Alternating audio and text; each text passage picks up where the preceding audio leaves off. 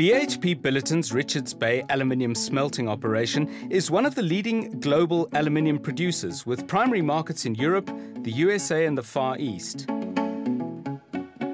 Providing thousands of jobs and significant foreign revenue, BHP Billiton Aluminium South Africa plays a key role in the economy and welfare of the region.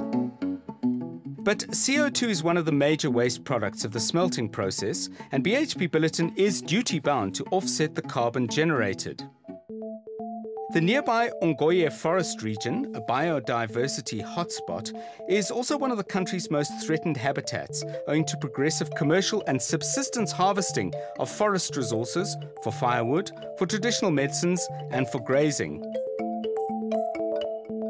BHP Billiton saw a unique opportunity for a win-win collaboration that would not only restore between 500 and 1,000 hectares of indigenous forest over a 20-year period, thereby sinking up to 125,000 tonnes of CO2, but would also provide the local community with a sustainable economic resource. BHP Billiton has partnered with the Wildlands Conservation Trust, Ezemvelo KZN Wildlife and the Mzimela community on a project to restore degraded forest areas situated within the Ezemvelo boundaries. Teams collect seed from the forest and facilitate their propagation by treepreneurs within the Mzimela community. Areas associated with Ongoye forest and surrounding forest patches were mapped and characterized into blocks for progressive planting. 240 seedlings are planted per hectare using a pallet of appropriate species.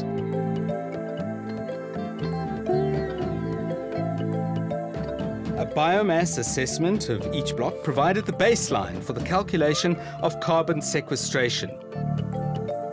In addition, the diameter and height of each seedling is measured and recorded. On a 3-year cycle, the standing biomass of each site will be measured to determine accrued biomass, used to calculate tonnes of CO2 sequestered.